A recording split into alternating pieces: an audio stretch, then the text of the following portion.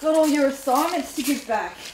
My name's Georgina Holbeche and I live here in Perth, Western Australia, where I'm studying. I work as a tutor at university and I'm a student and I'm completing a PhD in mineralogy and geochemistry. Right, has anybody done the tute work?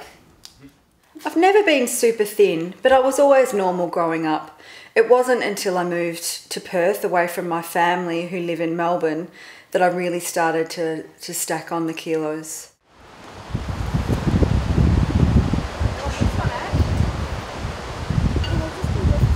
I was playing on play equipment with some children of my friends and I got stuck going down the slide and I had my phone in my back pocket and I broke it.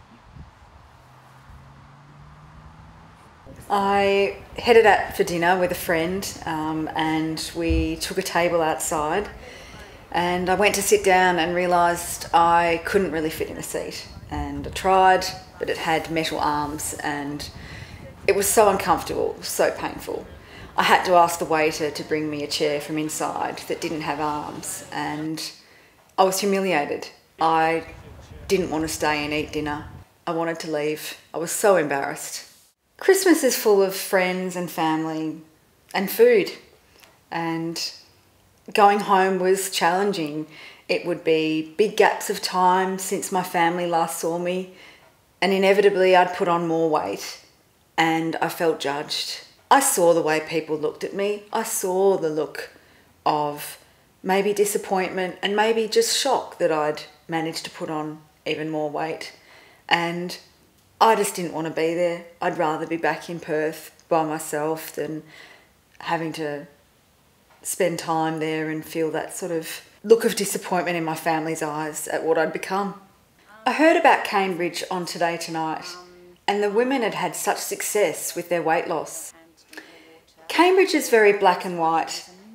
If you do what you're told, follow the plan, it can't fail. And of course, I had my consultant, Nikki. Every step of the way, every question I had, she was there for me. If ever I was feeling weak, I had her to call or text or email all the time, and that was a winning combination. Has it proven to myself that I can do anything I can set my mind to? Definitely. If I can do this, I can do anything. I can take charge of my life again.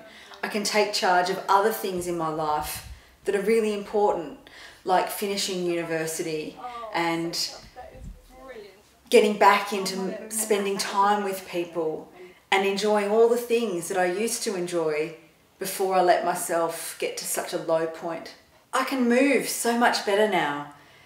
In terms of what I do a lot of field work and my job's very physical, and everything just got in the way of me being able to do my job effectively.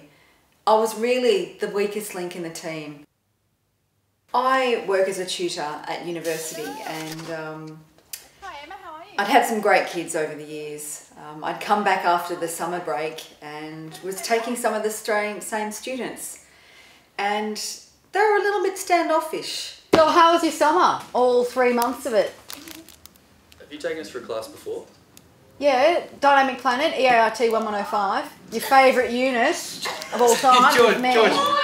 Yeah. Oh, finally, you picked who I am. Oh my God, what has happened? Where have you gone? And whipped out his phone. It was so funny. Oh, finally, kicks in. Bit of recognition. All right. You look really good. Oh, thanks.